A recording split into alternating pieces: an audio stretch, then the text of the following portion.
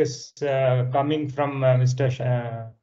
Shachindra. I met him maybe 4 or 5 years back.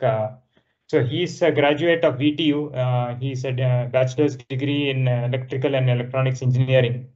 And when he started his career, he joined as a project engineer at Wipro. But subsequently, he moved into training roles and he started delivering trainings on embedded systems, robotics, IoT, product development, computer vision. So that is when I got introduced to Shachindra Kumar, because I was also through Devopedia and earlier, I was also conducting IoT workshops and Python workshops. So that's when I got introduced to him. And subsequently in 2017, he started as a consultant for Blockchain Mind. So he's been in the blockchain space for the last 5 years, almost from the time blockchain became a buzzword in 2017. He's been closely involved with the technology. And he's also, kind of very passionate about like technology and startups. So he has held various roles like CTO and CEO. Right now, he is CEO of Lazarus Network. So this company is focusing on AI and blockchain technologies with the aim of creating a decentralized network. So as you know, a decentralized network is supposed to give you better privacy, security, anonymity. So that is one of the goals of a decentralized network. And as a CEO of Lazarus Network, he's doing that. So that's all I know about Lazarus Network. Perhaps Shachindra can share more information. Over to you, Shachindra. We can begin the talk. Perfect. Thank you, Arvind. Thanks for the kind introduction. Yeah, just to kind of add up, we are focused in cybersecurity, but now we have gone to different domains, namely GameFi and also into DeFi and NFTs. So it's more like exploring the nexus of cybersecurity, blockchain, Web3, and GameFi, and bringing more solutions where Web2 and Web3 can be bridged, so that newer merchants and newer corporations can leverage the stack of decentralized stack without having to get their hands dirty with encryption and all of these newer technology, which is very hard. There is a very hard learning curve. So you don't have to do all that. You can just implement these SDKs, no code and low code solutions. That is what we are currently aiming to do. And with this particular talk, I would like to give everyone a particular introduction and talk about what various potentials they can explore into the field of NFTs. So if everyone can see my screen, I would like to begin my slideshow. So NFT, I mean, unless you're living under a rock, you must have heard this particular buzzword with everybody talking about what is the next big NFT, the blue chip NFT, and where can they grab onto this particular train. So here is we're going to talk about what exactly this means, what it represents, and what are the various use cases, and why is it becoming so much in talks and in demand. Earlier, I think you would have heard of blockchain, crypto, Bitcoin, namely, and various other chains. But then in the past few years, you would have seen DeFi being one of the important trends, one of the biggest trends, and now NFTs taking that particular place, and pretty much every other corporation or big company or even a collector or a celebrity would be thinking of launching their own NFT tokens.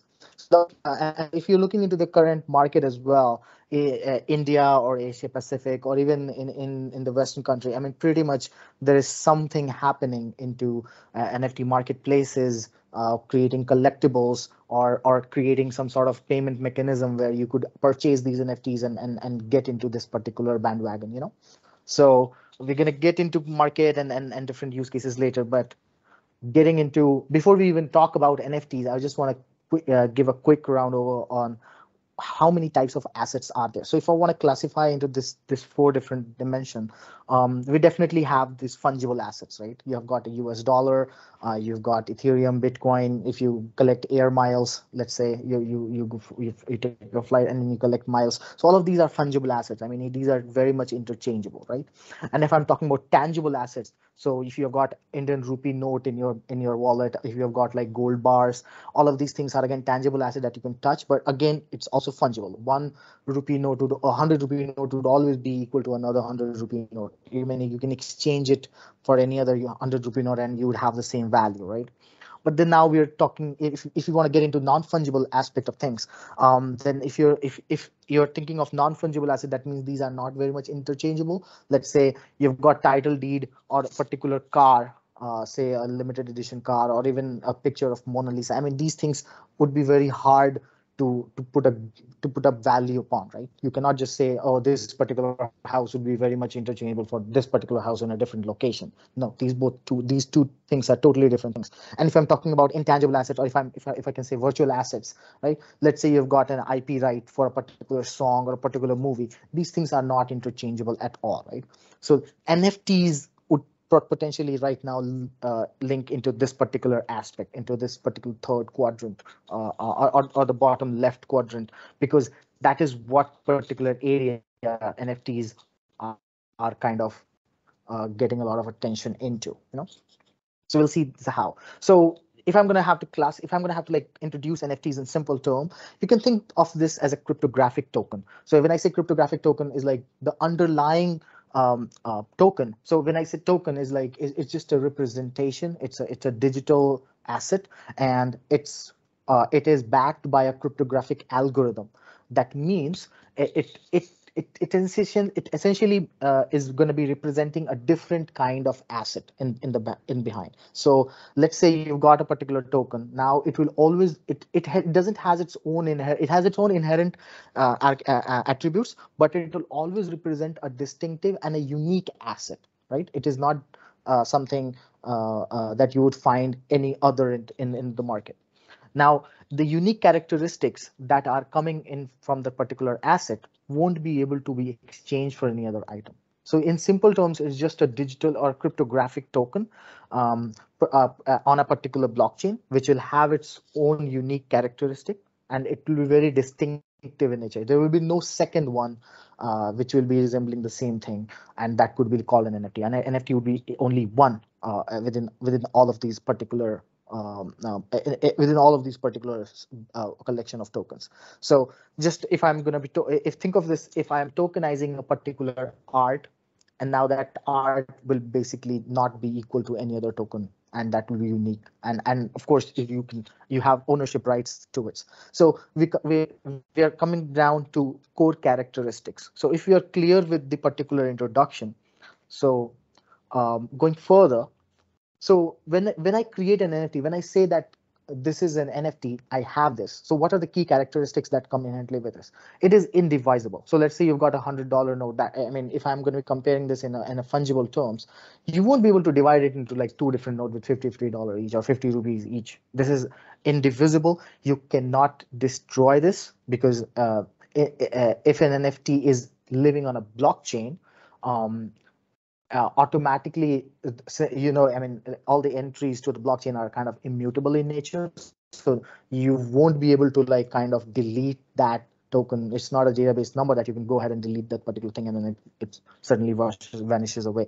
There are certain tokens where you have the option. I mean, that's I would say conditions applied, or it's another attribute that the certain NFT collections also house a particular function that called burn. So in case the end of life has been reached, so you can always, or you want to delete that, there is a particular function that you can call, and then that particular token will be deleted. But inherently, no third person can destroy that. Ownership, it will always have a particular owner, and that will be automatically be validated across the network. That means inherently it is transparent and public in nature. Everybody can verify who is this owner. Again, it will have some sort of rarity, because since it is unique in nature, you can always know that this is very rare, or this is less rare than its counterparts within the same asset class. Again, when I say verifiable, like everybody can verify when was it created. You can have the whole life cycle. You can track the whole life cycle, when it was created, when was it transferred, at what value was it transferred, or if there was a sale happening. All of these things should be basically visible on the public ledger. And again, interoperable. So that means you could basically do multiple things once you're able to a certain properties of the NFT. We'll get into interoperability later when we have to get into the use cases, but these are the core key characteristics that are associated with an NFT, and that is why it is very much in demand, and we're going to see that out. So how do you create an NFT? Let's say you are very much excited and you would want to get into this particular creation of NFT. Now, as I said, NFT is just a cryptographic token. That means like it's a value backed token. So you have it won't have an underlying it won't just have a value just moment you have created a token. It needs to represent a particular asset. So you have to select a digital asset. Right now we are only focusing on digital asset. I mean, there have been some attempts into creating or linking tangible or physical asset with NFT. We're not going to get into that complex things right now. So think of if there is a digital asset, because understanding and determining uniqueness of a particular digital asset is very easy. So think of a digital asset. Let's say I've got an image, music, or a video, or a doc file, whatever it is. You have to have that particular thing, and you must have some sort of copyright to it because it must be your IP. It shouldn't be someone else's.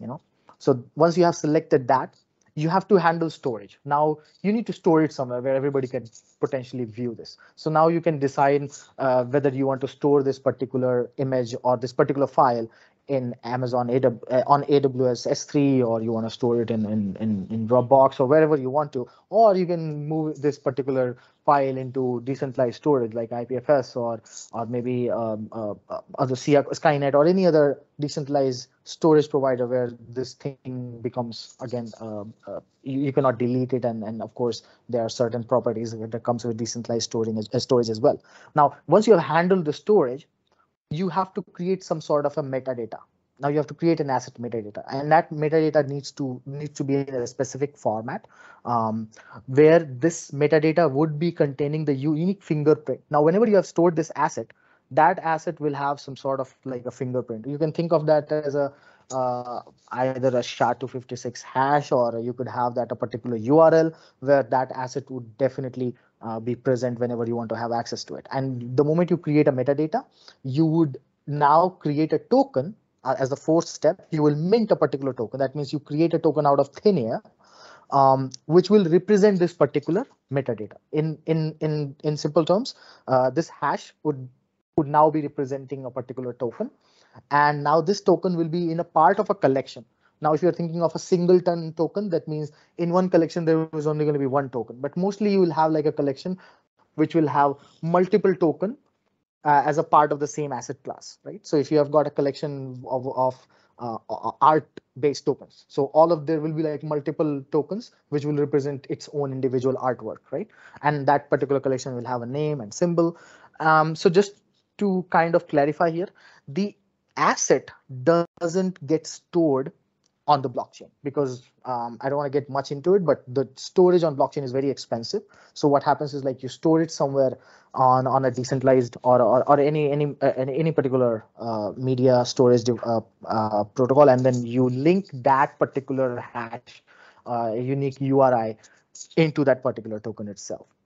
So ERC-721, Ethereum request for comments number 721, was basically gotten into that, creating that particular specification as to what kind of different functionalities this token is going to have, and what would basically it represents, how you can create your own and programmatically. That's what that particular ERC-721 spec talks about. So let's say you've created a digital art, however you'd want to. Let's say you've created this. Now how its metadata would look like would be something like this. It's a JSON metadata, right? So it will have a description, so you can give it some sort of description. They will have an external URL, that means there is this particular asset lives on this particular URL. Now this is the image, so this image would basically represent is living particular here. So you have this particular media file which is accessible from this particular URL. Now it is going to have its own name, and now there will be certain other attributes that we're going to look into detail right now, right? So the underlying value of the NFT is again related to the asset it represents. So going further into the spec, Now, people, those who are from the technology and who are from having a developer background, I just want to go a little bit into the EIP 721 spec. So here it was created by these author at that particular time, and this was to before this there was already this ERC20, right, fungible token, and there was this um, movement of creating ICOs, and there were like already so many projects creating their own tokens, right? So, and those tokens were at that time fungible tokens. But CryptoKitties was one of the projects that started with this idea that you would have a physical property that you would link to a particular token. Now there will be like virtual collectibles, like collectible cards, baseball cards, and then some negative value asset like loans, burdens, or any other responsibility. All of these things needed to be tokenized. This was the motivation around it. So they created a specification which will have certain functions. Now there will be certain events. Now you will have a particular interface. There will be some events like you can transfer this, you can approve this token to be spent on behalf of you through a particular escrow. Now you can check your own balance. You can check who is owning that particular token, who is the owner of that, and then there are certain other functions that you can call to initiate transfer from one party to another party. You can approve certain person to expend on your behalf and stuff like that.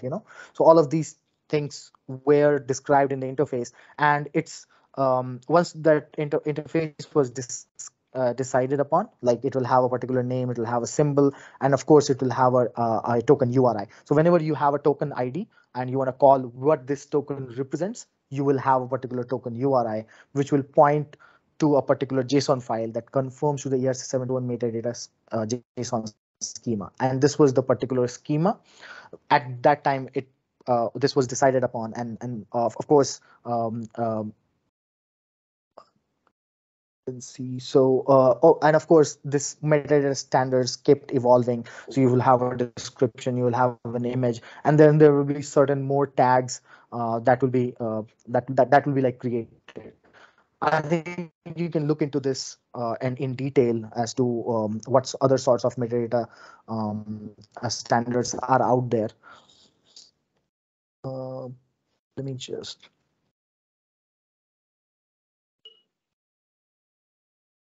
see metadata standards. So let me just go ahead in detail. Yeah, and of course, so here are all of these token standards. So there is one of the implementation. So there are many projects that implement NFT contract. So CryptoKitties was one of the first. I am going to refer the Open Zeppelin one. So there is the code where they have implemented this. So each and every contract will have its own name, and then you have defined that this particular token has variable, some name is name, symbol, and so on. All of these properties are defined. Um, and again, here you will have that particular function that mints that. Yeah, so there is a safe mint and there is a mint token. So the moment you call mint, you have to pass who is going to basically get this ownership of the token and what is the token ID, and then that pretty much increases the balance of that particular user by one, and so on, right? And whenever you create a token, you have this token URI, which basically gives you a JSON representation. Now it has its own metadata structure. Um, Let me increase the font here. So this is the metadata structure that I think we have explained it over on this particular part. So this particular metadata would represent that particular picture. And then also you would have certain more attributes. So if you want to represent your token having, let's say your token is an artwork which has this sad personality, and also you could define that as part of this JSON attribute like trait type and value, trait type and value. So you have a key value pair, just how you create any JSON field. So that's all. So once you have defined that what is your particular asset, if it is an image of a flying ghost or a flying cat, whatever it is, and then you define the metadata about it, like where this is hosted, what is its name, what is the description, and if there are further more attributes, then you define this out, you save it somewhere as a JSON file, and then you pass that along and mint your token. So we have got one particular platform there are multiple platforms. I think you can go ahead and OpenSea and create your own particular token here, or you can just go if you are a developer, if you're familiar with the particular remix ID, you can copy paste that particular code from GitHub and put it over here, deploy it on particular network. I think I've deployed it on Polygon test network, which is having a particular token network ID. The moment you deploy this, you will see that the NFT contract is deployed at this particular address. So let me just search for it. If you're getting lost on this, I can take another. I can explain this in detail maybe after the entire presentation is over. So this is where this particular contract has been deployed, and the entire contract you would also be able to see it from over here. So this is the entire NFT contract here, and if you have deployed this already, then you would also see certain functions coming in, right? So you can check your balance, you can see the name. I have given, when I was deploying the contract, I have given the name here as my NFT, and then this is the name he's coming in. And you can also, these are the write functions, these are the read-only functions. So you will have all of these characteristics. And those people who are not developers, they can go to either of these platforms and create an asset. So let me see, let's see, let's create one particular token on a test net. So we'll be using a test network where the underlying asset to create the or pay for transaction is coming for free. Unless if you use a main network, then you have to buy real Ethereum, which is again trading for certain value, and then you can you'll have to again spend that much value to do blockchain-based transactions. So that's why we'll be using a particular public test network. So let me just confirm if I have some value. So MetaMask is another a wallet where you have blockchain assets. So I have certain values, so I can pay for these transactions. So I'll just give a particular name. So a demo art, and then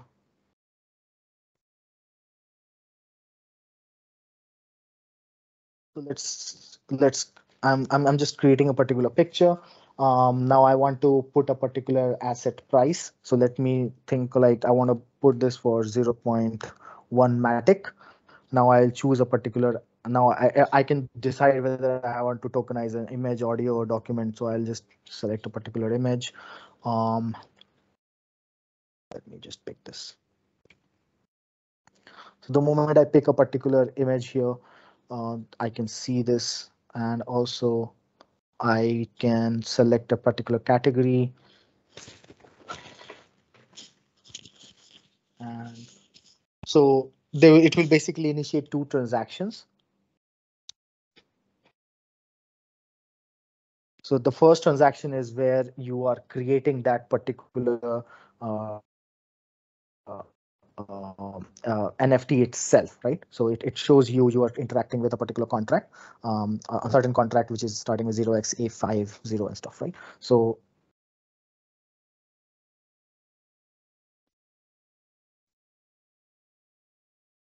it says transaction 1 in progress.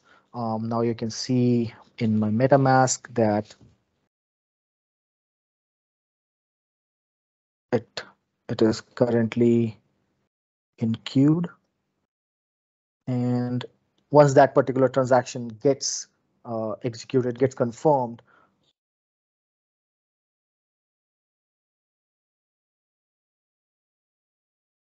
it's taking a bit of time. Okay, so it got confirmed. Now it will be asking me for a second transaction. This would mean that now the token has been created. Now the token which has been created is going to be moving from my wallet to an escrow, to a contract where it could be sold to other third parties, right?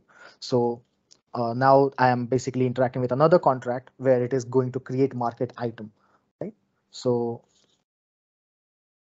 this would be another contract where the token which was created by me, I am putting that into the market and I'm signing that particular transaction. Both of the transactions, once they have been successfully executed, we can also see the particular contract directly from the blockchain, since every information is public in nature. we can see that there are totally 62 CRTFY. So there was a contract called Creatify, and totally there have been 62 different tokens within that particular collection. And if I see, there was a 1 minute ago, there was a transaction which was about creating artifact. So the create artifact function was called, which minted a token creating from 0 address to my address. The token ID was 62. So if I click on that particular transaction, so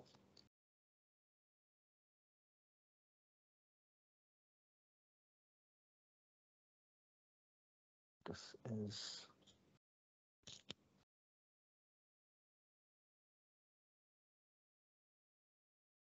okay. So let me just go ahead and read certain parameters. So here the contract has some additional roles in order to differentiate between various people. Like there will be like an admin, there will be creator, there will be some operator. But if I want to know like how many NFTs I hold within a particular wallet, then all I need to do is like balance. I need to check my own balance. So it will basically give me a query like I've got 2 particular NFTs in my own particular account, right? Now, since I already remember what is my token ID, right? So I will just go ahead and check the token URI. So this is the most important function here, and I will enter the token ID here. 62. This is what the token represents. So this token is basically is representing an asset which is lying on this particular URI. Now you might have heard URL, which is Uniform Resource Locator.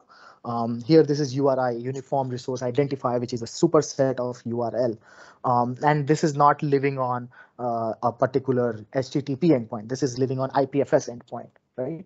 So we will discuss IPFS in detail in some other time, but think of this as a protocol where the file gets stored not by its location, but by its contents, right? So IPFS endpoints are very easy to resolve. So it's ipfs.io/IPFS/this. Unless you have a browser, something like Brave, which automatically resolves that particular URL, you have to go through a HTTP endpoint and resolve this. So I think this was the same values that I had put up, right? So I gave now that I gave a particular desk. Let me just increase this font. So I gave the particular name. There was a description, and I gave the image, right? Again, the image basically gone into an instead of going to an HTTP endpoint. I'm not storing that image in S3. I'm storing it again on IPFS, right? So again, if I want to resolve this, I will again just copy this IPFS endpoint and just replace the last hash. And this was my image, right? So this particular image, which I have tokenized, is now part of the metadata here, which is pointing to a specific image. And it's also part of category art. I can, of course, add more fields into this particular NFT, but I won't be able to add anything once that NFT is minted. If I wanted to, I should have done it before it was created. Now this NFT has been minted, it cannot be changed. And since it is just, and the beauty of this thing is it is now living on instead of HTTP, it is living in IPFS. So nobody can modify this original artwork, right? So this original artwork will always be present in IPFS, and its representation as ID number 62 will always be there in the blockchain. Now this cannot be deleted. Since this particular contract also has this delete function, which basically means burn this contract, this particular token out of existence. Unless I call that, nobody else can basically remove this particular thing from existence, right? So if contrary to this, if this token or this particular asset would be living on, say, S3, the holder or the owner of that particular account could have automatically deleted this particular file from the centralized storage provider.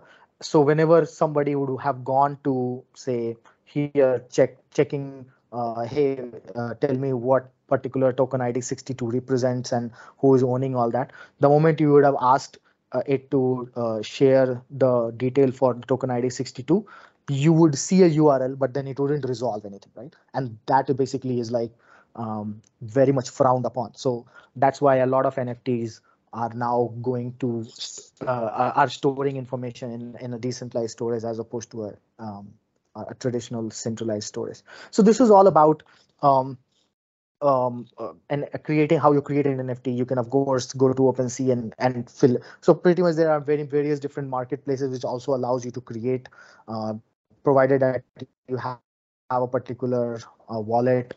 And of course you have to have a wallet, and you have to check how much balance you have, and then after that you can explore various other NFTs in the same platform once you've created it. Some marketplaces support multiple chains. That means you can create it on Solana or on Ethereum or on any layer two, but more or less you have to have a particular blockchain network to create an NFT over there, right?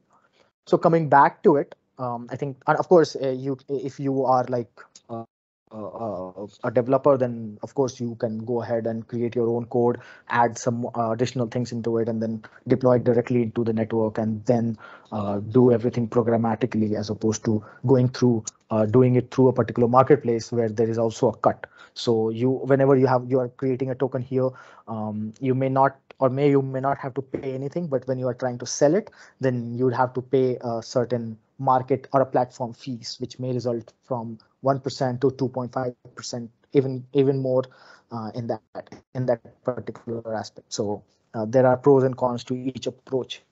But yeah, let's coming back to it. I hope that you were able to at least get some sense into how to create an NFT. It's a very simple process. I think with these kind of tools which are available, I think it's very easy to create one. So if you are looking just to explore creation of NFTs, you can go to demo.myriadflow.com.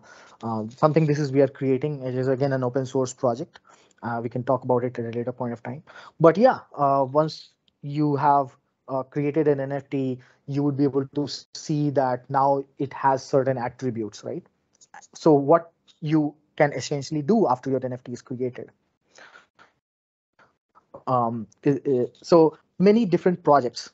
If I'm going to be mentioning only the topmost projects that you must have heard of, then you must have heard of Board API Club, right? Which was basically a collection of NFT picture projects where these assets are representing a particular picture, where these are like kind of a part of culture, that they describe about a certain virtual avatar, so these are like avatars that people buy, and then suddenly the demand grew in very large numbers, right? Then you have got Decentraland, which is something like a metaverse or a VR world, and you can buy certain assets like land over there. You can create some virtual assets like players and certain different asset in 3D, and that people can buy and sell. So it is like one of the very good projects out there you could try. I think if you've seen NBA Top Shots, so this basically is like the top highlight of an NBA a moment, and that particular short video, that particular highlight is now represented as token. You can think of that as a collectible as well, and they did that NFT drop. I don't have to talk much about CryptoKitties. I think this was one of the first game that kind of like slowed the Ethereum blockchain itself. Like this was so popular that everybody was trying to mint their own kitty, like kittens, and then it could like breed, and then it could grow over time. So this was one of the game, or maybe think of like a collectible, and no one kitten would be like looking like the other, right? Then there was CryptoPunks, which was like again 8-bit pixelated images, which basically is like again a set of collection of all of these avatars that are like part of again a particular culture, right? And something similar to Board API Club here. Then you have got Axie Infinity, that is again a game, and where you basically buy some in-game assets to kind of like play as a particular avatar or a particular player, and then you earn further more rewards. And then there was this sandbox where you have again some sort of NFT gaming experience. So you buy some NFT avatars, you buy some in-game NFT assets, and then you play a particular you do some quests, and then from there you get some other additional rewards, which are again in particular of some certain value that you can sell. So these are like again going into play to earn use cases. So you just play a particular game and then you gain more and more virtual assets and then you can sell that to make real money. So and there are various more other NFT based projects coming in similar lines or something different, doing something different as well, right? So with that particular movement and becoming in so much demand, I think the demand of this particular NFT and it has been growing in a very at a very huge rate. So it has been predicted that the increasing use of NFT and just thinking of this in supply chain and logistics basically creates demand across the decentralized marketplaces, and it is supposed to reach about 357 billion USD by 2030. So we have only seen, and NFTs are currently in very nascent stage. So you could right now you were only thinking like, oh, okay, so all I'm just all of these just a token, an NFT is just a JPEG, right? So that is like very rudimentary or very low level representation of what an NFT could be. Right now they are, but sooner or later they can represent a lot of different things, right? And that is where the future is headed. So let's come down to NFT use cases. Now you have created a particular token. How is this going to become the next thing, which makes things like digital rights management (DRM) very easy to track and very easy to ascertain, right? So currently, if I'm going to be talking about use cases, then the first most use case is creators economy, right? So if you are an artist and you want to showcase your art or your creativity to the world, there would be very small number of platforms that you could basically interact with. But with NFT, you could tokenize your art and basically become an overnight viral phenomenon. That we have seen with a lot of different artists and creators, like I think Beeple and all. Their artwork was sold for millions and millions of dollars. So these are like one-on-one artwork where you have to create one artwork and then share it with the community, and then basically everything grows organically as well from there. So that and when I say artwork, it doesn't mean like JPEG, but it could be your music, it could be your video, you could have like some sort of poem or anything that you think is part of your creativity. Definitely it creates its own ecosystem. I think you can also see this from creators or influencer networks. Like there are like a lot of influencers now coming to NFTs a bandwagon, where they are bringing their own community support and help into creating a newer economy for their own um, um, branding and valuations, right? So the second one would be GameFi. I think we all would have played a game of some sorts, right? And a lot of passionate gamers buy these in-game assets. Let's say you buy a skin of a weapon, you buy a specific asset in game itself. Now what happens is like the moment the game you try to create a different account, or if you have bought that particular asset, you cannot sell it. You have to have that in the same ecosystem within that particular platform. You have to sell it back to another person.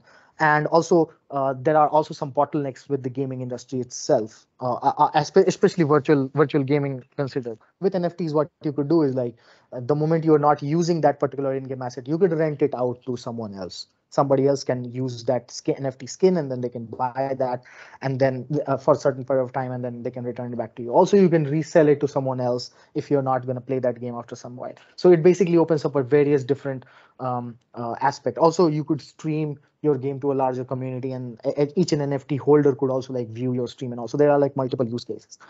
Also wearable NFTs. Now this is something going into the section of like connecting tangible asset as a digital item. So rather than your physical item just represent a UUID in a database, you could mint it as an NFT. And now not only you have got this physical asset, but also it is representing a digital token as well. So what it essentially means that you can also have a particular entire supply chain and track inventory tracking at the point this particular physical item was conceived, or the raw materials were sourced, and then what kind of supply chain it followed, whether this particular item is authentic or not. All of these tracking is very easy with that NFT altogether. So these are the three core assets, but also there are more. Like Now it is coming into the asset tokenization zone. You can virtually think of any other asset. Now you can think of debt. You could tokenize a particular debt. You can tokenize an invoice. You can tokenize a particular financial obligation. So in fintech also there are certain use cases, right?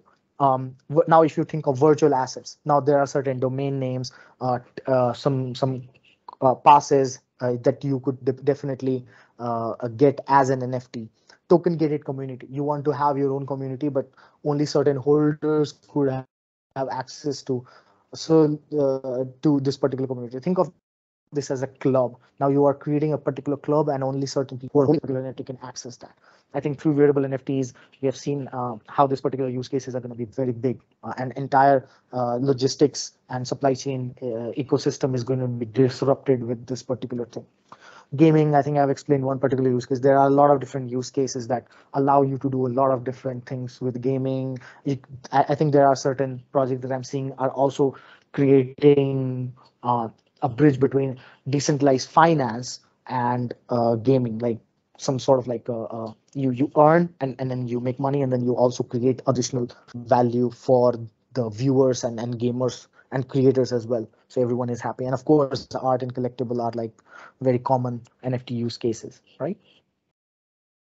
So if we want to get more understanding of how this also connects to metaverse, so think of this not just having an creating a particular NFT. Think of this as like launching in a specific experience, right? Now, if you are thinking what kind of different NFTs you could pretty much uh, like launch, right? So first and foremost, I think you would have definitely looked into PFP, profile picture projects or avatars, right? You can launch a particular collection that represent a particular picture, or that particular represent a specific artwork, right? In that particular thing. Now that particular avatar would be, again, you have to buy that, and then that is becoming like a digital identity. Now it is something, some of them are also represent, some of them are also saying that certain collections are becoming digital Rolex, right? They are becoming your digital avatar. Another type of NFT experience is like one-on-one artwork. Like you can tokenize your photography. You're doing nighttime photography. If you are a very good musician, you create good videos, you can tokenize that as well. So that is another NFT experience that you can launch.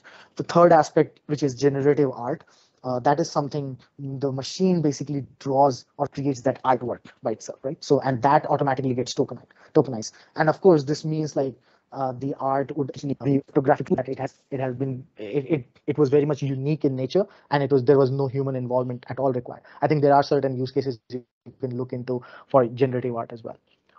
Utilities, which is going to be a very big market within the NFT ecosystem. When I talk about utility NFT, is like, so these if I'm going to talk about PFP artwork and all, so these means like there is just one particular asset that is having a certain value, and that is what the NFT is representing. But what if not only it is representing a particular image, but if it is representing a particular utility? So think of this: holding this particular NFT gives you rights and privileges to go into a particular club, or access a specific subscription, or access or go to certain events by certain celebrity. So think of these things. So you hold an NFT, every month there is certain event that you get exclusive access to, right? Also, you can get some sort of like a merch drop, merchandise drops that can happen. You could meet a specific person. Also, you could just to rent out a specific thing. I think an utility NFT are like a specific section. If I'm going to talk about it, then it will take a long time. But think of this as like you own that NFT, and then you are getting something in return every week or every month just by holding that NFT. It may be also royalties of some sorts as well, right? So that is what another aspect of utility NFT that is still being explored, and soon everything you would be seeing that it's part of utility as well. Then you have another NFT experiences like collectibles. Think of like baseball cards. Think of something which is which people would cherish down the line. Like in future, is still there will be like some values associated with it, and that's why NBA Top Shop, I think ICC, the International Cricket Board, also or I think some BCCI, they were also thinking like creating some collectibles around cricketers as well, right? And certain other every other sports are going to create their own uh, cards and collectibles and something around that as well. I think there is also some other company like Marvel or DC. They launched their own NFT collections. I think there were some car companies who are launching their own collectibles as well. The second thing, the third thing in after that is gamified NFTs. I think in-game assets, the game you play as an avatar, that could be something. So think of this: you start a game and then you mint an NFT, which is your digital avatar, and then as you proceed with the game, you collect some kind of experience points, you collect some kind of like access and experience, right? All of these things. Also, think of this as a gamified NFT experience. So that what it could be like, you have a particular way of doing things, and since NFT is public in nature, every other game or every other platform can now listen to it, and then can design the experience around that particular product. So if I'm going to give you an example, think of that, but think of an NFT which is about tracking your particular genre of music you listen to, what kind of albums you like, and what kind of musicians you prefer listening to, right? Now you could access any music streaming platform, and they could check your music history from there, and then they could give you a different experience rather than going to all of these applications and setting up your own experiences in all of these platforms individually, which is very much time consuming, right? So that would be something. Across gaming also you could do that. Across whenever you're playing two different first person shooter games, this something could be interchangeable and composable, right? So you could this NFT could be interoperable across different platforms. The second last thing that I want to talk about is soul-bound tokens. Now, this is very interesting concept. Soul-bound tokens are basically digital tokens or tokens which is like tied to your soul. So, as the name represent. So, simple use cases include your degree certificates, your educational qualifications, your particular accomplishments or achievements. Now these NFTs, when they get to your wallet, you cannot transfer them, you cannot sell them, because these are tied to your digital identity, and now you cannot transfer them. So think of this employment verification. Let's say if you have all your degree certificate as part of a soul bound NFT, it would be very quick to ascertain whether you have particular skill set, whether you are qualified for this, whether you really worked with Microsoft or not, or some other particular company that you say that you had worked in the past. So all of these things is going to be very easier with just having soulbound NFT.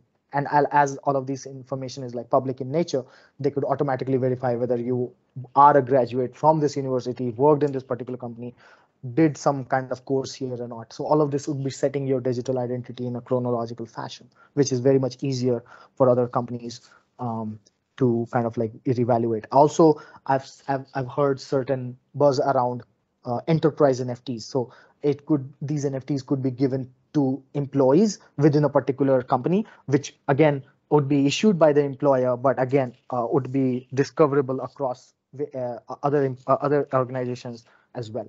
Then the thing is like, then another is like ARX. This is something augmented interactive reality experiences. So this would be an NFT which you can interact with. So rather than creating in-game assets as NFT, think of this entire game as an NFT altogether. And what happens basically is like you play, you access the NFT, you behave, you interact with an NFT, and then if you are completing a particular stage or a level, or you have reached the end of the game, whatever it is, or you are interacting with NFT in certain way, then certain Easter egg gets exposed, and then you get that. So something like gamified NFT experiences, and also you could have this accessed in a metaverse, in the AR VR experience. So that sort of experience is also something certain companies or creators are looking into.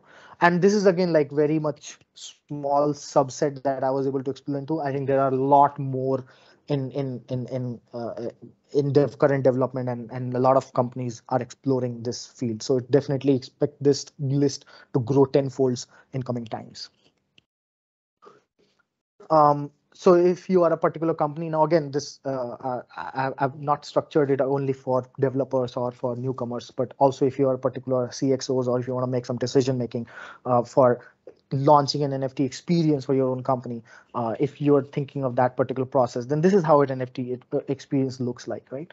Now, the very low hanging fruit would be like you create an NFT store, you have your Web2 assets. You want to have another avenue for your Web3 getting into the world of Web3. You could create a marketplace where everybody could buy certain assets as NFT from your marketplace, right? So you could either be a creator and seller yourself, or you could onboard further more sellers, and then you could launch as a platform where every seller basically creates certain artwork and then they get royalties, and every seller basically also are getting money for selling their artwork, and every time it gets sold from one buyer to another buyer, one buyer to another buyer, then they will be basically making some sort of royalty payments as part of that 10% or 5%, whatever they have set that particular value as well.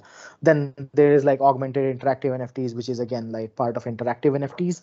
And then the third thing is like utilities, where you have an NFT which you can rent, you can also lend. There is like a fractional ownership. Now you have got an NFT, you can fractionalize it into various different chunks of fungible tokens. And what you can do with it is like you will be able to um, uh, like make a fractional ownership. Like I think I've seen some use cases where there was a land or the particular house that they have fractionalized it, and now many people are able to uh, uh, uh, sell and do certain things around it, and they are all getting royalties as part of that particular real estate, fractional real estate. I think that concept has been for ages, but with NFT, it's like making it more transparent.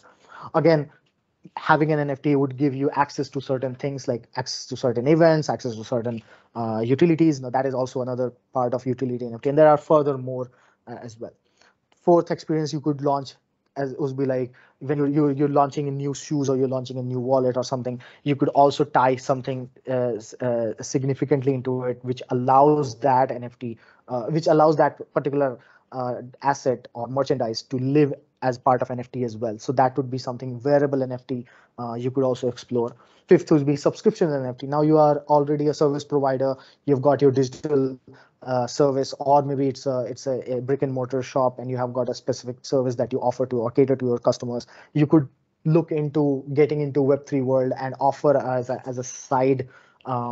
As a additional revenue avenue, you could think of like giving an NFT which every user has to hold on to and pay regularly to have access to that particular service. So that is something people have been companies are exploring right now. Subscriptions as in think SaaS, software as a service, but as NFTs. So you don't have just a database number which is at the whim of a particular company, but as a part of decentralized, as a part of on top of decentralized network where things are having one particular rule and it won't be changed after once they have minted. So that is the kind of value, the transparency, immutability that you get, which is going to enhance the SaaS model to subscription NFT model. Now, once you have defined on the experience, then you have to choose the authentication, whether you want to cater to Web3 community who is already understanding all of these terms, they already know how to configure their wallet or not, or you want to launch to a set of users who are very much new to the Web3 world, where you have to set up a custodial wallet for themselves, where they have to work with a particular company to have access or custody of their funds. Now, and then you choose a payment mechanism, whether you want to accept crypto payments, you want to accept fiat-based payment, and you have to choose which blockchain you want to get onto. Of course, here you would be working with cryptocurrency exchanges, on-ramp, off-ramp services, and there you go. That's how you typically launch an NFT experience. And yeah, this was all in entire explanation. I think I've covered almost things that are communicated in a way that you are getting into the world of NFTs. I'm open to any questions, and yeah, looking forward to seeing all of you getting into the world of NFTs or starting creating as a creator or as a collector. Hello. Yeah, just hold on. Thank you so much, Shachindra. Wonderful introduction to NFTs. Thanks, Arvind. So now we'll open for questions. I think Raja, you were asking something. Oh yeah, thank you. So would tomorrow the software licensing model will start adopting NFTs? Good question. I have just like a week back saw about this. Like now you have got like code base which is sitting on GitHub. Now you want to use it, you have to buy or a hold of a particular NFT to use that particular code. So I think this software licenses as a token is not new. I think back in 2017 or 18, I worked around a particular model which allowed open source projects to kind of cater to other creators or coders. But with NFTs, I think this definitely is up for disruptions because I think that would be a very good use case. And of course, you could automatically track the IP and transfer it to other people holding that particular copyright to that code base as well. So that is very good use case. And what will happen to real estate? Would it be, I think government registrations, will they become obsolete? Not instantly. I mean, I believe that even though, I mean, people think like once you have the NFT, now you are the sole owner of it. It's not exactly that. I think the current stage of NFT is like you have the rights to the token. The moment you create the token, you buy the token, the actual token you have rights to, and that gives you the rights to use the original asset as if you would be able to resell or resell that particular asset. But the owner or the particular person who has created that digital artwork doesn't usually transfers the rights of that particular token when you buy that token representing that artwork. So same in the terms of real estate. I think the government laws and rules will still be intact unless you have a certain way to ascertain whether this land is actually representing this particular token. So I think there will be some sort of government regulation definitely involving in the present times till the time where everything becomes digitized. I think there has to be some sort of like a gateway or a connector connecting these two worlds together. Sure. Yeah, the final question. And I've seen a lot of certificate management platforms coming up over blockchain. Right. They give you 2D, scanning QR code. Right. But how does it actually be tamper-proof? Because everybody is using a different network. So that way, tomorrow I can always create another certificate with my network, and then that will actually be a fake certificate. I still approve it. Again, the thing is like when you are getting a certificate, it's not like you're creating it on your own, right? The particular issuer has to issue your certificate, right? Right. Let's say you are working for a company called XYZ. Now XYZ company will have its own wallet address and they will have to issue a certificate to you. Once they have issued the certificate to you, if I'm talking in terms of soul-bound NFT and that certificate as NFT, now you cannot destroy that. You cannot transfer it to anybody else, and everybody would be able to view that yes, you have been issued this particular certificate. So that is something of a use case here. And if somebody who is creating digital certificate like a certificate of graduation or something, but the issuer is not identified, nobody knows this issuer, and also you may have created it on your own, then that would don't have any value. I mean, no, but see, technically in the digital certificate, you at least have one entity on the top. Correct. But here, see, somebody talks about, I don't know about big blockchain, but I see a lot of networks coming up. One is a network, sub-network, are they all connected to one root fellow who will sign ultimately? So when you say of network, you mean like blockchain network, right? Ethereum, Solana, Yeah, Cosmos, right. Yes. Right. So it is a very good question because because one issuer may use Ethereum to issue NFTs, and another, let's say your college issues an NFT on Ethereum network, and your employer issues an NFT on Polygon, and then you're taking a course somewhere that issued on Solana network. Of course, you will have three different wallet addresses, or maybe different wallet addresses. So there is something called DID, decentralized identifiers. These are blockchain agnostics, and you could definitely connect all of these blockchain network together as part of your digital identity. I'm talking again, I'm moving away from here to going into the world of self-sovereign identities where your identity is managed by you yourself, and a lot of enterprises are looking into that as well. So I think with the integration of SSIs and NFTs, I think that whatever you're saying is definitely achievable, and I don't see that future being very far off. So that means, overall, this digital certificate using, the thumb drives, would become obsolete eventually. Absolutely, yeah. Because and that can only happen, or I don't want to like overstep here, but I think it will become a lot easier with the concept of self-sovereign identities. That means you maintain your own identity rather than your identity managed by someone else, if you know what I mean. Okay, right. Thank you so much. Sure. Thank you, Raja, for those interesting questions. Anyone else, please?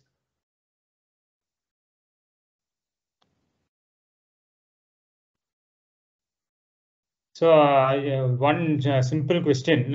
You mentioned, I can also put my digital asset, let's say in AWS, centralized storage. Correct. And of course, the problem is that I created the token, but 2 months later, I deleted that file on AWS. Yes. So that is one problem. The second problem is, let's say the file is still there, same file name, same URI, but I modified the content because nothing prevents me from modifying the content. So will the crypto token catch this, that the original art image has been modified? Good, very good questions. Yes. So to answer to your first question, I think this has happened, I think several times. This concept is called rug pulled. So what happens is like when you are buying the token is basically showing you that this is a very good picture of this particular scenery or this particular image or animal or whatever. And after you have bought it, that creator, because he has having access to AWS himself, he can just delete that, and now your token doesn't represent anything. So whatever NFT you bought, say like 1,500 rupees or $1,500, for example, now is becoming zero. And that particular phenomenon is called rug pulls. So that's why I explained you, right? That particular code where you can go to the contract, read the code, and see whether this particular thing is IPFS or AWS. The moment you see here HTTPS/ S3 dot something or Google dot drives them something, then you can be sure that sometime Google can go offline, or some creator who is having access to that account can always delete it. So you are at the mercy of that particular creator to not change this, and so you will always have that particular token representing the same asset. So you have to verify yourself. So that's the thing with blockchain. You trust, but also verify. You just don't take things at their face value. So and every NFT collection is like having and also you want to read the contract. It's very easy. So everything on blockchain has its own wallet address. So you go to the contract, see here the green check. It should be true for every blockchain. Or if you go to the block explorer, you can see the code here. And that code, you can read the code here, that what it means, and if there is any audits there. You see, I think some of the good projects you will see, they will have some sort of like audits as well. There will be like a page. You can submit an audit report. So here it will say that this has been audited as well. So all of these things you have to verify before you get into this buying an NFT. I mean, the concept is lucrative, but chances if you're not understanding this, or if you're not following through some experiment, some existing tutorial, then you may be getting experience to a rug pull. To answer your second question, just like deleting it, of course you can. So same person, if he has having access to that centralized storage, then he can also remove certain content and replace that content with something else as well. And unfortunately, no, unless that asset is on chain, living on the blockchain itself, there is no way for this particular blockchain to check whether the content was modified or not. Because when you read the contract, when you read that particular value, right, it will always give you that particular for that token ID. It will always give you that particular URL. Now, whatever will be that on that URL, that information does not doesn't gets altered on chain. So yeah, so you have to be very sure what kind of NFT you're buying and or you're creating. So these issues are not there if you store it in IPFS, I suppose. Yes. So if you're storing it on IPFS, there is no way that the this particular thing, which was I think which is like IPFS or IO, will be ever changed, because once it goes to IPFS network, this becomes like immutable. You cannot, this hash, uh, you know how storage happens, right? We are usually when we learn computing, or when you learn Unix, basically everything is a file, and then there will be like a specific location. Now you access files by their file name and where it is stored, right? So it will be under C drive, under a particular folder, under a subfolder, and then you have got like a.jpng or jpg. IPFS doesn't work that way. IPFS works by breaking down the file into chunks, and then each and every chunk will be a hash, and then you combine all of these chunks to get that main file itself. So the file itself can be stored anywhere. You recreate the file when you are getting it by its hash, and this hash will never change. If you're familiar with SHA-256 hashing algorithm, that it's a one-way function. So same kind of function, distributed hash table, gets used here, and this cannot be changed by anybody else. And if I'm talking about its downtime, since it is a decentralized network, even if one of the node is running, you will be able to access your artwork. You will be able to access your file. So this is not like a central point of failure that gets associated here in IPFS. Thank you for that. One question, I'm asking this not from a developer perspective, but rather as a user. Okay. So let's say I go on a tour. Let's say I go to Ladakh or something. I take a bunch of pictures. I come back. Previously, maybe in the old days, I used to put it on Flickr, let's say, sharing my photos with the world. Now in the new world, I am not going to put it on Flickr. Rather, I am going to upload it to a blockchain and create an NFT out of it, photos of Ladakh. Correct. Yes, right? You can. So you think that this is a valid use case? I mean, such things will happen in the future? It's already happening as we speak. Tokenizing photography, Zora, I think it was Zora.co. Sorry about it. And also OpenSea as well. Like there are a lot of creators creating their token, they're tokenizing their existing artwork as an NFT. So you can, somebody has created this thing, somebody would have definitely somebody has just created this particular color, and buying, now they're selling it for 0.066 ETH, which is like about what, $100 or something. So people have been already doing this, and there is significant market for this. So this is a picture, right? So definitely somebody would have created this picture or would have taken it from a mobile phone, and now they're selling it for like about what, $1 million. So it's already happening as we speak. So this is, and of course there is this whole new concept of music NFTs. There people have been creating JPEG, JPEGs, GIFs, and so on, and of course brush strokes and all those NFTs are there. So let me just show something else real quick here. Try to share you the real wallet that I have. Let me know if you're able to see my Brave browser. So say this is my personal account, right? I go here. So this is the collection. So let's see if I have what kind of collections, what kind of NFTs do I have, right? So let me just. These are created by you. No, not me. These are like this is like Explore collection. I'm just logging into my wallet. So I have a crypto wallet here, which is like a Brave wallet. So I have another wallet. Now it shows me like what is my total balance, what kind of funds I have. Now if I go to my own profile, and I'm just showing you OpenSea here, right? So this is again for different network, I'll have different assets. So in my wallet, I have got these many NFTs. So just to give you an example, I have got like a domain name as NFT itself. So I bought some domain names, Shachindra.eth, netcpo.eth, some of the product I've created for myself. That is another NFT domain. Now this is an NFT created by someone else, right? as I said, there will be like any asset will have a lifetime around a particular NFT, right? So this particular NFT has its metadata, it has its name, it has its description, it has the traits like the edition is 27 out of 100. This is particular a website. Now there are certain details. This is the contract address. This is the token number. So token ID is 463 in a particular collection. My token ID is 463. Now it was created or minted by someone named Nelly 2 years ago, and then she listed this for 0.27 ETH. I don't know, about $200, whatever it is, whatever price it was. Now that got transferred to me 2 years ago on October 9th. Now I have this, right? So this is like owned by me, right? Now, if I want to sell it, all I need to do is here go and put here a sell, and this particular token I can put for like, let's say I want to put like for 1 ETH. Now 1 ETH is like I'm selling this particular NFT for like $1,200, right? I can put like whatever number I want. Like I can sell it for 50 ETH, which is like $60,000. Now the duration, it will be shown on the homepage for a 1 month.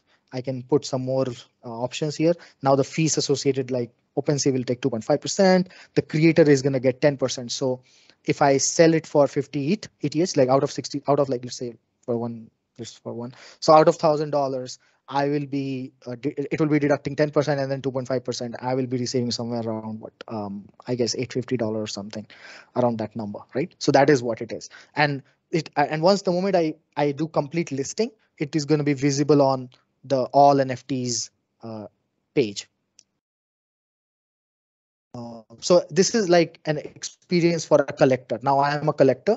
I didn't create this. Somebody else was created it, and I just got it, and now I can sell it for a certain price. Now think of this this NFT. Now I want to buy this NFT, then I have to pay this much price, and now that I will be able to collect this one as well. So this could be very well created by you as well, and this is for like $8. And there will be some sort of stats and all. You can make an offer. You can see the life cycle, like it got minted then, and then it was trading for certain values. And now I don't want to be a collector anymore. I want to now create my own token. Now I want to create my NFT. Then all I need to do is like go to create page, and I think I showed the creation part, right? So automatically you create a new item. By uploading your picture, image, audio, 3D model, giving a name, detail, price, and just you put supply, and then you choose which network you want to deploy it on. And then, yeah, that's how it is. So here you could put your picture of Ladakh or anywhere, or it can be even a digital artwork as well. So am I then, or are the creators stuck to this platform OpenSea? Suppose they put it here. So there are many platforms. There is something called foundation.app. There is something called Super Rare. There are like hundreds of NFT. My question is about the interop. I created the artwork, or let's say the token I created on OpenSea. Right. Can I trade it? Can somebody buy it from another platform? Yes, you can. So let's say you have a platform called Rareable. So Rareable is like for rare NFT, like it's by name itself, it's very rare, you know. So it is like something like a curated platform. Now this NFT you can create it here, and I think Rareable NFTs are also available as like a collection on OpenSea as well, because it is interoperable.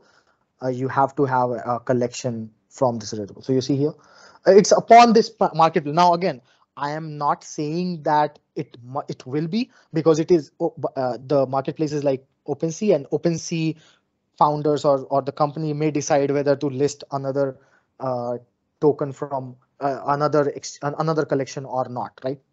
I hope you're getting it. But from a technological perspective, everything is basically a blockchain number, right? And a contract in a blockchain, and that is public in nature. So there is nobody stopping to get that value from there and then create. But are they on different blockchains? Like OpenSea is a different blockchain, Rarible is a different blockchain. No. So the blockchain is not the OpenSea. So OpenSea is the marketplace which is supporting two blockchains, say Ethereum main network and Polygon network, for example, right? Okay. So Rarible would be supporting again that network. So then only you will be able to see these NFTs connected together. So if you are looking into some other marketplace which supports Solana, then the NFT won't be visible onto other platform. Why? Because these two NFTs are on two separate networks, and Okay.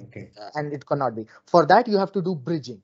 So what will happen is like your NFT will be locked in one network, and then that same NFT will somehow start existing on another network.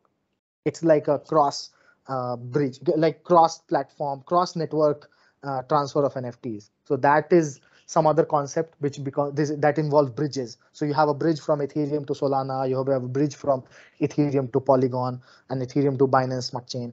That would involve like transferring your NFT from one network, locking it in on one network, and then using it on another network, and then doing your business activities, and then you can always transfer it back to another network as well. So it is like multi-chain concept is there, and that is again currently in exploration. Thank you. Yeah. Any other questions from others?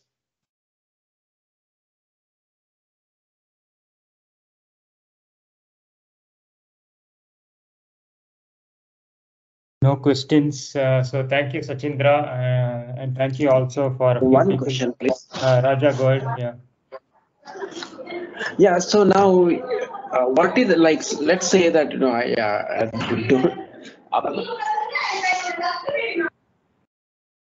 Sorry. Raja, some disturbance from your end. Yeah. Sorry. Yeah. So what? What happens? If a company gets, let's say, a lot of profit. Okay. And then they create these assets, and then show the losses.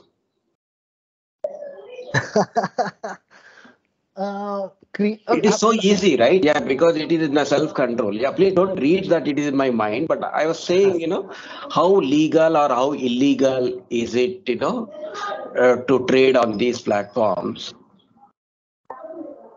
Very good question. I think this again, like, it is not a technical question. So again, let me just indulge you for a bit. Like, I mean, the whole concept of crypto or like decentralization, this decentralized finance is again going towards both ends.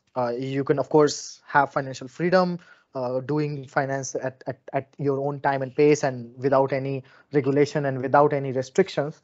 But again, you could when you're saying like show these losses or show these gains, it is again very much of a relative term, right? To whom are you talking about? To whom are you going to show this as a loss? Because blockchain doesn't really care, or the entire marketplace doesn't really care whether you are making billions or millions, or whether you are losing $100 million to like zero to getting to $100 from that high number to a small number.